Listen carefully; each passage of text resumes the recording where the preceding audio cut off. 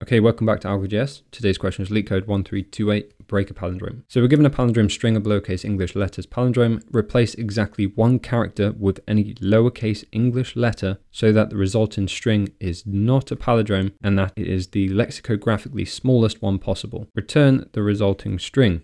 And if there's no way to replace a character to make it not a palindrome, return an empty string. So a string A is lexicographically smaller than string B if the first position where A and B differ, A has a character strictly smaller than the corresponding character in B. So with the example ABCC and ABCD, ABCC is lexicographically smaller than this because of the last character here, which is a C, and here it is a D. So in example 1, we have the palindrome, and what we're doing is we're looking for a value or a character within this, that is, we're looking for the first character within this string that is not the smallest character possible, right? So if we iterate over this, we come to this character, B. This needs to be updated to A, and as you can see in the result, that's exactly what we have. And because this is a palindrome, when we iterate over this, we only need to include the first half within our search, right? Because whatever comes in the second half is always going to be the exact same as the values we visited in the first half. And in example 2, we have this edge case, right? So we have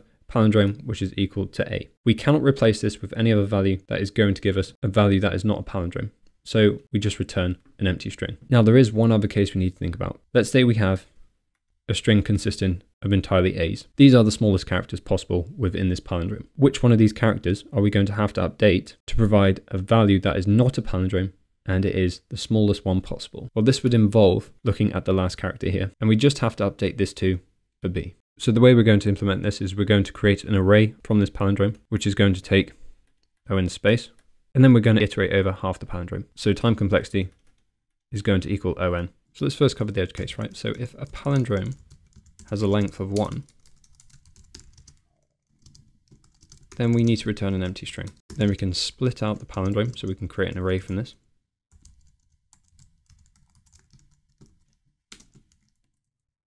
And then we need to loop through this array, right? And we're only going to be looping halfway because it's a palindrome, which reads the same forwards as it does backwards. And then we check if the current value we're on, if it doesn't equal A, then this will be the first occurrence that doesn't equal A. So we'll update that to A, and we'll return this value.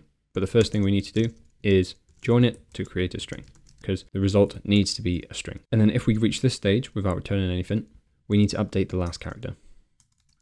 So rr.length -1, let's set that to B. And then let's return the string. Let's give this a run.